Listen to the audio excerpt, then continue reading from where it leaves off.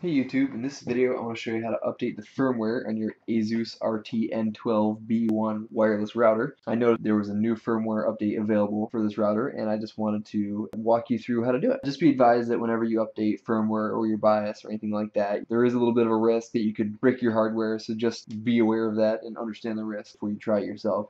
If you go ahead and navigate to the product page on the manufacturer website, which I've got shown here, you can just get there by Googling it. If you go to the support tab, you'll find a downloads tab, and if you select your operating system, in which case I've got Windows 7 64, you'll see all the downloads related to this router here.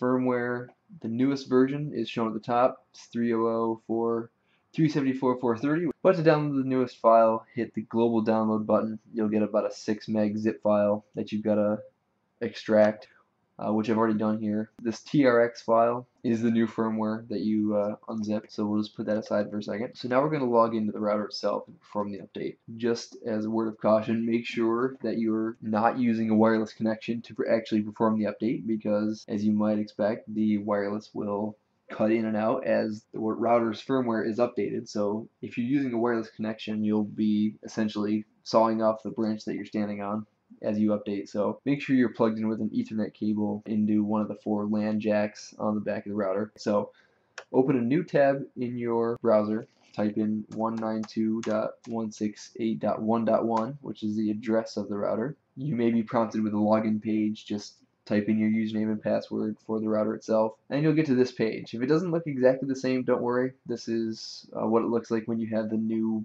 beta firmware, the 370 here. So this procedure should be pretty much the same, even though the user interface may look a little different. Navigate to the administration section, hit firmware upgrade. You can browse, choose the new TRX file, hit upload. But as a side note, there is a section where you can save all your settings in your router for later, because a firmware upgrade will probably reset them all. So if you want to remember what everything is and not have to bother resetting it manually, this is a pretty handy tool. But for now, go ahead and hit firmware upgrade, click on browse for the new file, and 370 is what we had before, or is what I currently have. And here's the new section, the new firmware. So let me copy that address, paste. We're going to want to select the 430 file and hit upload.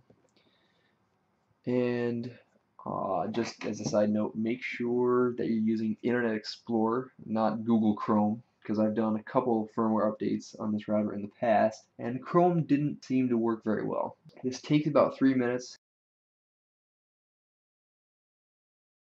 So we're almost done here, 98%. So this 370, just kind of grayed out right now in the background, should change to 430 when this is done to indicate that it was successful. There we go, 430. Now we've got the newest firmware. So that's all you got to do to update to the newest firmware version. Thanks for watching.